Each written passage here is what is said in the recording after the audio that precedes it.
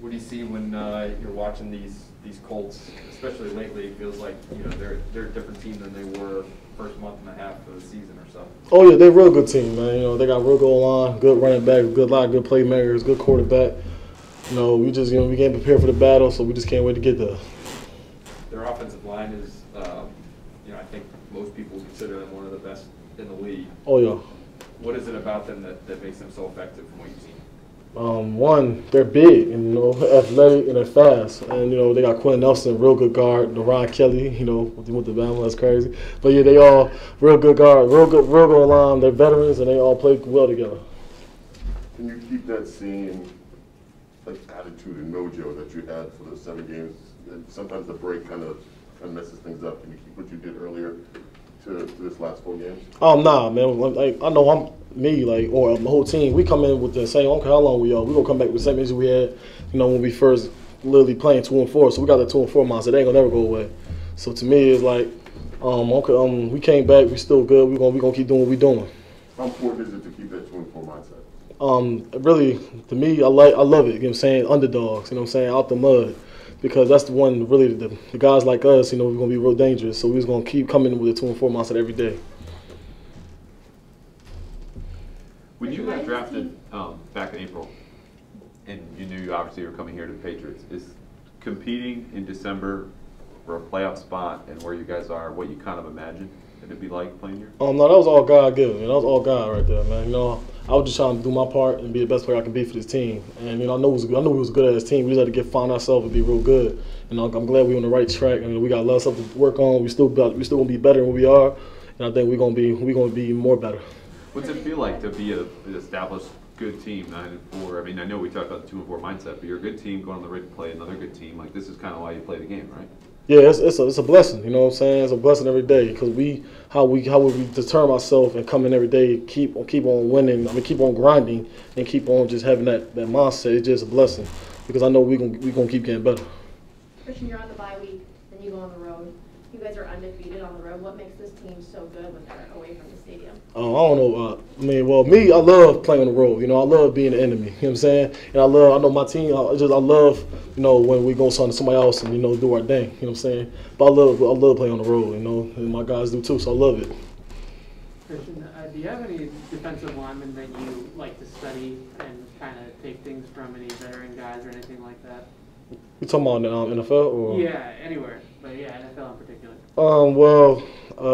Not really. I study a lot of our guys here, and the guys that used to play here long, like Richard Seymour. The only guy I probably liked was Chris Jones, because he's tall and long. I was like him, but I like watching our guys though. How much Seymour tape have you watched since you got here?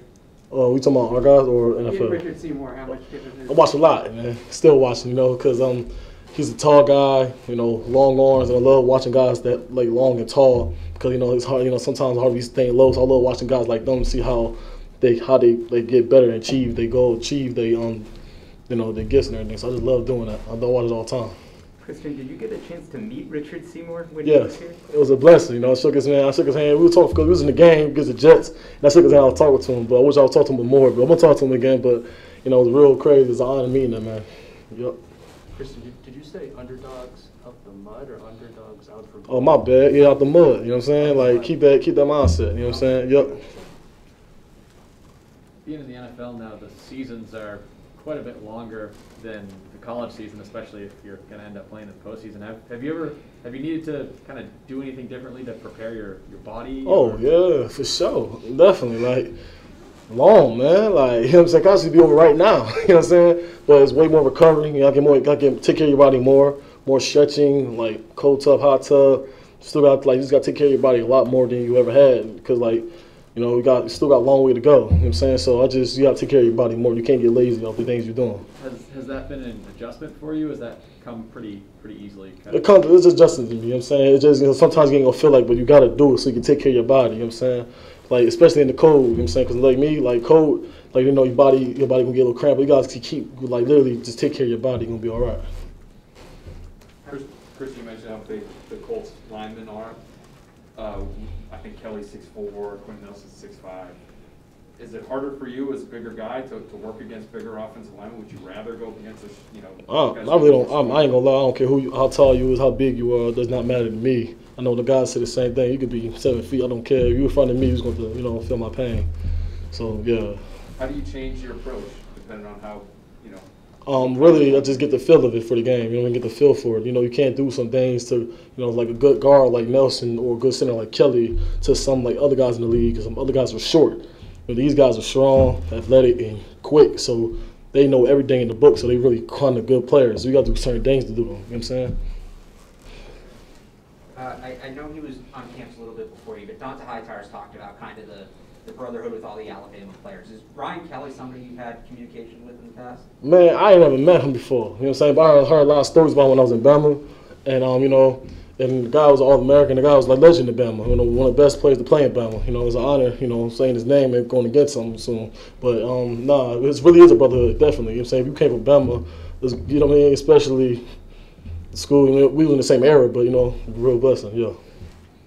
Say one more here. How fun has it been getting on those Georgia guys? And I apologize if you already asked that. Fun. You know how we do it, man, like them underdogs. Everybody thought they was going to lose, everybody thought they was going to be where they at, and you see what happened, Don't question the GOAT, save it, man. You know what I mean? Did you spell Alabama underdogs? Yeah. Yeah, everybody thought Joe was going to beat them. You know what I'm saying? And look what happened, Okay. Awesome. Good. Thanks, Christian. Appreciate y'all.